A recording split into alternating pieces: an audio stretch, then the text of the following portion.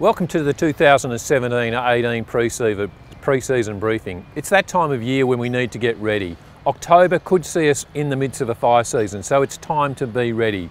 And as Chief Officer, I have 7 key points that I would like everybody in our organisation to be thinking about going into this summer. So the first one for me is be ready. At every level in the organisation, from firefighter to captain to group officer, with the ops managers, right through to chief officer, executives of the organisation, we need to make sure that we are absolutely ready to go. So that is your burnover drills, that is your hazardous tree awareness package, everything that we can to make sure that we're ready and to go for this summer. Number 2 for me is take care of yourself. And in taking care of yourself, it's also about taking care of those underneath you. It's about hydration, it's about keeping out of the heat, it's about taking the breaks when you can. Make sure that you look after the most important person there is, and that is, in my case, me, and in your case, obviously, it's you. Number 3 for me is connecting with communities, before, during, and after an event.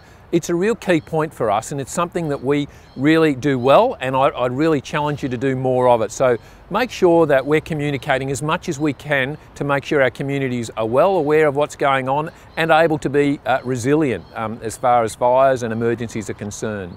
Number 4 for me is tell those that need to know and communicate well. So let's communicate, whether that's up and down the chain, whether you're operational, whether that's across a number of different agencies, whether that's in through different government departments, whether it's across groups or brigades. Communication is the lifeline of running any operational incident, about connecting in with communities, about saving lives. Communication is a key for us.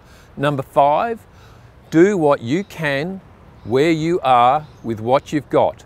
So that means hitting fires hard and hitting them fast with whatever you have. So even if you've got limited resources, be as agile and effective as you can to make sure that we're doing the best possible role in extinguishing that fire and indeed communicating with our communities. Number 6 is about values.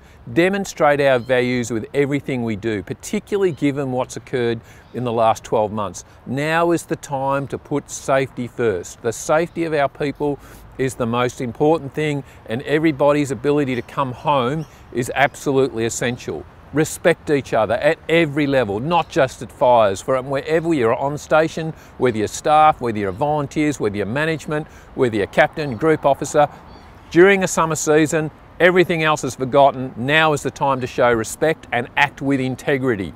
It's about demonstrating to the public that we are a professional, dedicated organisation that we are. We work as one, we're adaptive, we're agile. When we say we work as one, that's not just about CFA, that's about SES, that's about DELP, that's about MFB, that's about government departments. We cannot do it on our own as an agency.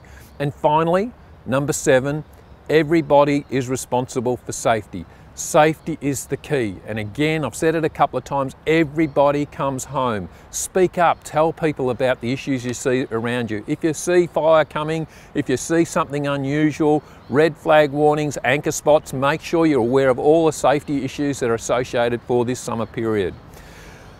In summary, working with communities is important for us, and we need to make sure that we work collaboratively across the sector. In other words, we all work together with all our different partner agencies and the like.